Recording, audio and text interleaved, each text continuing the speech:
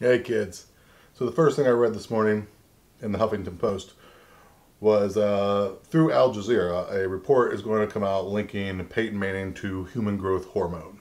Apparently using it in 2011, being delivered to his wife so it didn't have his name on it, and then of course he would take the drug according to the report. Now, whether any of this is true or not, it brings me to this point. Is who gives a shit? Now I'm pro them cheating. That's right. I'm pro them entertaining me.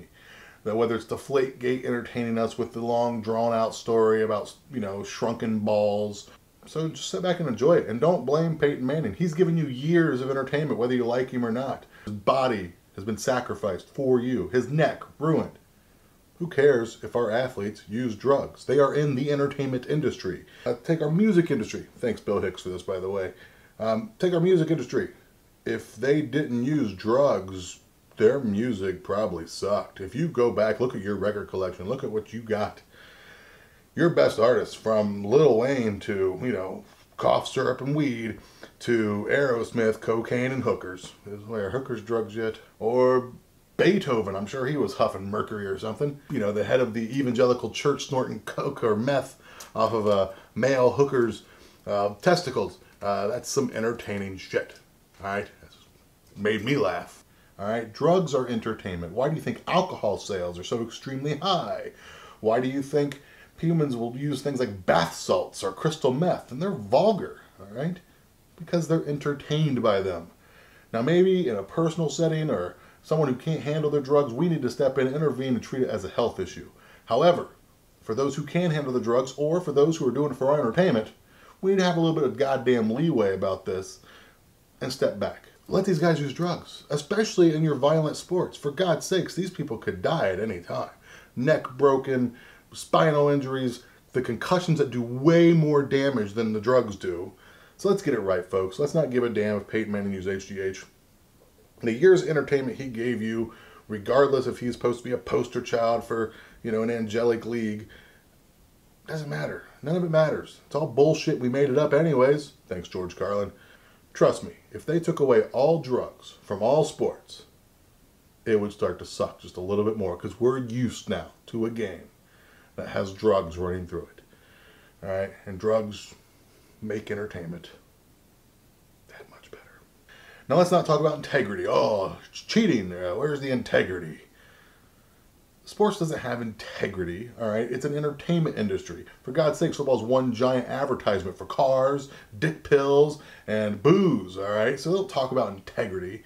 Integrity is not letting your college athletes work for nothing and make billions for the university. And say, oh, it's a conflict of interest that they're paid. Bullshit. Most of them are not even there for a college education. They want to be professional athletes. That's what they're going to college for. Let them be that. All right, they're not your slaves.